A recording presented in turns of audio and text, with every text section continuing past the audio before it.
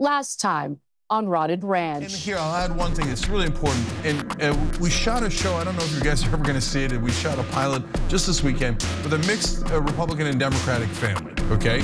I asked them about trans rights. Should they have the same rights, same exact rights in housing, employment, etc.?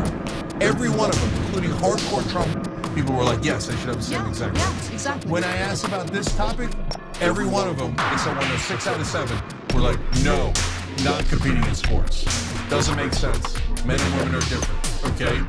And so whether that's, you can get into the continue that scientific debate, but as far as the American people go, politics go, you're gonna lose them. Tell Hassan come get his fucking uncle. Bro, somebody tell fucking Hassan come get his fucking uncle, bro. Bro, clip this and ship this shit straight to fucking Hassan, bro. Many months later. I forgot to send this to you a while ago. Somebody, yo, tell Hassan come get his fucking uncle. Bro, somebody tell fucking Hassan come get his fucking uncle, bro. Yes, sir. What?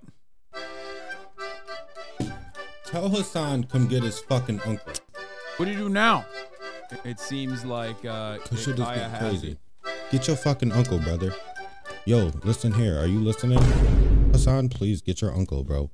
This is 2 months ago, Maxillarel. What are you doing? What did Yank do? Probably fucking was transphobic or some shit. I don't know. Either being transphobic or